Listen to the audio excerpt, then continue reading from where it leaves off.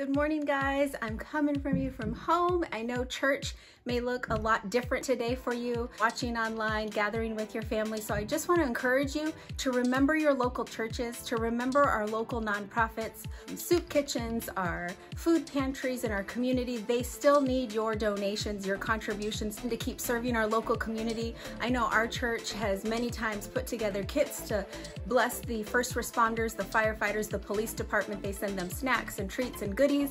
They provide socks for the homeless. They've done all kinds of outreaches like that to help our community. So now is not a time to not give just because we are watching from home, but I want to encourage you to call up your local church, give your tithes and offering, find out how you can get it to them, whether it's text to give, whether it's giving online, whether it's mail, however you need to do it, find out how you can do it. And maybe you're not a church goer. I want to encourage you. There are a ton of churches streaming a message of hope and encouragement to the people, to the body of Christ, to the world.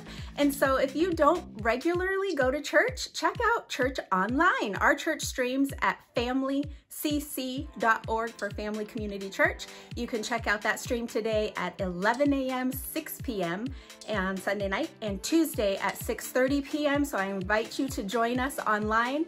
And then back at all you church watchers online, if your church is streaming, call them and thank them. Send them an email. Send them a note that you're watching. Let them know that you're participating from home, and let them know how much you appreciate their team that is there streaming to bring you a word of encouragement and a word of hope right in your living room.